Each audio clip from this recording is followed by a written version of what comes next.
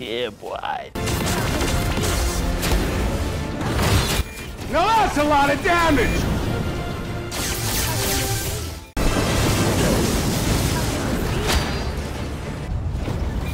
My nigga.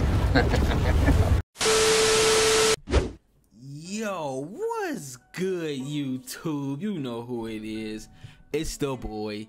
It's the man, the legend, King CJ himself. And today, man, I got a video for all my people out there. If you are a Storm player, you're going to want to stick around for this video. As you guys seen in that beginning, that trailer, I have been in the lab. I've been testing out some PvP things for my Storm. And I feel like, as far as a budget build goes, that's what I want this video to be. I want it to be a budget. Hi guys, Editor CJ here to pop in to tell you guys, when I mean budget friendly, free to play kind of builds, I mean this is something that's probably going to get you over the hoop of maybe they're in a range of 25 to 30 kills. Yeah, on occasion it's going to get you 35 to 40 kills. This is just something to get you guys in the top 100 so you can go ahead and grab those 500 crystals a week. Just so we can clarify of what I mean by that. Alrighty, thank you. Peace. So I'm just gonna show you guys what's the best, the quintessential budget build that you can do with your Storm. Now there's going to be different ways you can take this, and there's also some skills that you might, depending on what you roll. But disclaimer, everybody, everyone's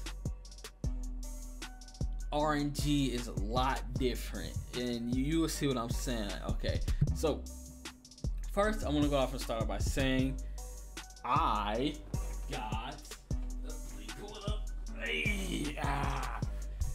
I got a new PC right here. So this is gonna be my last video on this PC. Thank God. I was waiting to get done with this one. This one is a piece of crap, so I got this new one. I'm gonna be upgrading the parts. Probably gonna be switching my parts from this PC to this one. Hopefully, maybe. Who knows? The world may never know. So that's the plan that I got going there. But let's go ahead and hop into this build. So I have two different sets on my Storm. Now, one set I do not use for, Omega War. I kind of use it for, if I go against Spider-Man's Dimension Duels, because this is where it comes in when I say everybody's RNG is different, right? This is what I mean. So when I use my Xandar set, this is what my stats look like. I'm only 2 off away from max crit. I got 75% PvP decrease, 37% PvP damage, only 30% cooldown. So that's kind of how my stats look over there when I have my Xandar set. Now, however, I come over to my Hydra set, as you guys can see. I pull it up on my Hydra set, and these are what my skill, this is what I look like right here. So it all depends on what your RNG is. Because as you guys can see, those of us who does play Storm, we know that the Hydra set gives you more critical rating. But some reason my critical rating on my Hydra is like 55%. But when I come over to my Xandar set, because it rolled 4 crit, I have almost max crit rate. So just take into account, take it with a grain of salt when I do put these builds out here. But for sure, best 2 sets to go with her, of course, Xandar, Hydra. Either way, it can go. So let's go ahead and move into one of the most pivotal things that I feel that all Storm players should go ahead and invest in when it comes to this, so you guys would know. If you're going PvP, this one right here is an essential. It is very, very essential, because we all have our bubble, and the bubble is the thing that keeps us alive. As you can see in my videos, I was able to bubble, hop right in, bubble again, AoE attack, smack dead. I was able to absorb all that. So this allows you to spam that much more quicker and much more efficient. Now, as everything else goes, another thing that I use that I found has been very beneficial is also my dodge. So invest in that as well.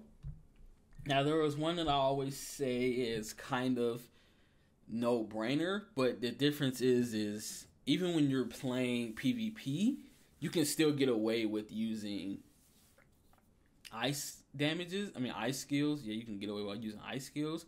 So you might not even really want to need that if you don't want to. I mean, I would highly recommend it because Electrocutioner, but you know. But again, you do have, I think it's this one right here. Is it this one? Yes, you can use that as well if you want to.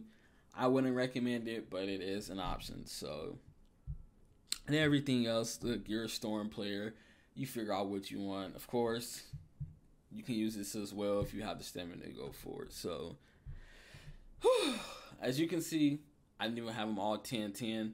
So again, when I say this is a budget build, this is a budget build. Now you come over here to the enhanced potentials. I do not put that. I thought they were switching out all the status effect accuracies. Anyway, these two, don't even worry about them. This is what we want you guys to invest in though. Invest into that defensive pierce. Invest into your cooldown and critical damage. And then we have accuracy rate. Go ahead and invest in that as well. And then the rest of the points is go ahead and knock up your attack. And if you have anything left over, probably throw it in your HP. You just want to stack up as much HP as possible. Now let me go ahead and show you guys the campaigns that I have. Again, this is very budget friendly. I like a lot of these things. I don't really spend that much money on this game anymore, so I know my campaigns look compared to other YouTubers, but that's okay. So when I do a Mega War, this is kind of what I go with. I love Ultron. He drops the shield. And we all know where you can get Ultron from now, guys. So like I said, this is a budget-friendly and a free-to-play build that I have going on right now. And I really meant that. Because where can you get Ultron shards? As much as BS as it is that they get Ultron shards, now we don't. Ultron shards right here. Go ahead and rank up all your alts if you can. Get them through Dormammu. Go ahead and get those Ultron shards so you can have them 3 stars. Very beneficial to your roster.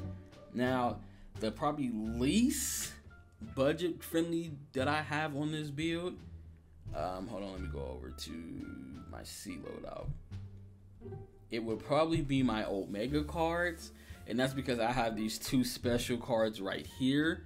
And then on top of those 2 special cards, they kind of rode like some nasty godlike rolls. So that's kind of where yeah, you see what I'm saying here? So yeah, I can see how people would look at these and they're kind of like, yeah, that's not really feasible. However, I still have my defensive pierce card, I have my critical damage card, and I also have my accuracy rate card. And I'm in this bad position right now because these 3 cards rolled some good RNG as the second stat, so I don't really want to, rank it up to 6 star and get something worse. So that's kind of where I'm at. But if you can supplement these 2 cards that I have here, but again, like I said, this is really budget and free to play friendly because they really been popping out special cards. Maybe you can get lucky, get one. The world may never know. But in the meantime, if you can't, there are some other cards that I definitely would run. In this case, I will go ahead and put in this critical rate card. This card that I always told you guys about that I, in my opinion, feel like as a Storm player, is not debatable, not questionable. Hell, even with my RNG that you guys see what I have all those critical rates, I still need this card per se. And what I mean by that is, if I don't use this card, then I have to take up slots using like critical rate in my badge slots. So if I don't want to do that, then I have to put this card on.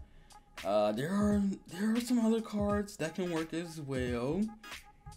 Let me find it. Where are you at? They are the Hella crit damage card, and they're also the Hella crit rate card. And those give you some accuracy rate as well. So if you can find a way to get those 2 in there for those 2, special cards that I have in there, I think you will be absolutely fine. Now let's go over to the skills. I'm going to pop into this one so I can go ahead and show you what I run. So when I come in, the biggest thing I have in my mind is I want to survive, but I also want to spam at the same time. So this that I have here allows me to spam at the same time. So let's go ahead and open up my wheel. Now, of course, it doesn't really matter because you're going to be playing, you know, manual. But in a good world, you would probably have your skill cooldown. This is what that be. Let me go over here to the skill so you can see it. It decreases the skill cooldown, and it also helps with overcapping as well. With that ice that I just gave you guys, like this cooldown right here, if I go over to it, you will see it. It's on a cooldown of 30 seconds, and what was that? I already have 30 cooldown percentage, and then on top of that 20% of that percent of cooldown from that skill, it overcaps. So I'd be like at 50 something semi%. So I'll probably be like at 15% cooldown, you know, roughly average. But with this as well, since it helps me overcap that, if I pop this and then I pop that, it usually has me around 9-8 second mark of having that bubble up, which is fantastic. So what I always like to go is you like to come over, open up with this, pop your ice shield, and then you're always going to throw this down as well. Big, large AoE radius, that's just something to get you through. Same with this as well, something to get you through. You just want to go in there, kamikaze it. If you get in, you get your kills, and you get out, or you get in, do at least some damage. Because your main job as a Storm, you're going to be in there, you want to trickle the damage in, right? I mean, as much as you want to get the kills, you know, us Storm players, you know, unless if we're throwing off Electrocutioner, right? Unless if we're throwing this off, we're not, you know. But you know, you're gonna go in there, wipe some people out, so that's fantastic. And then we got the good old bread and butter skill, voila. And I think the perfect thing about this build as well is this build can absolutely work with the 80 set, because you're really only like I always tell people when you play Storm, you're really only looking for this skill. Every other thing is like a plus bonus to it. So 80s, you just can work with it as well. So that is fantastic. That is one thing I do like about Storm. Let me see if there's anything else that I can give you guys to help you guys on your way. Oh, playstyle. Let me, because I feel like a lot of Storms don't know this. Let me give you some hints, right? So when you first start off your Omega World, okay, guys, you want to travel the outskirts. And we all know people like to AFK. I'm just putting you guys on game, so just pay attention. When you go to the back of the spawn, it's always going to be people back there that's just not moving. So go over there, pop your little thing, get your couple kills out the gate if you can. But other than that, because once the beginning happens, all the whales and these two competitive players that are playing, they're not going to want you to go smack on the people in the back to get points. So they're going to like manage the outside. So then that's where you kind of go into the fray, and then you got to figure out when is the best time to throw your skills. You can't just throw out, you know, your tornado skill and you don't have no dodge on you, you don't have no invincibility on you. Like, you know, you got to pick and choose when you want to do that. Okay, that's another big deal I wanted to give to you Storm players. Just take your time with it, okay? Because at the end of the day, Storm is still not a good player. Well, not a good PvP player. Now, there are Storms who are doing fantastic in Dimensional Duel with the bubble spam, but I don't do that, and I don't have the money for that. And if you're watching this looking for a low budget build, you don't have the money for it as well. So,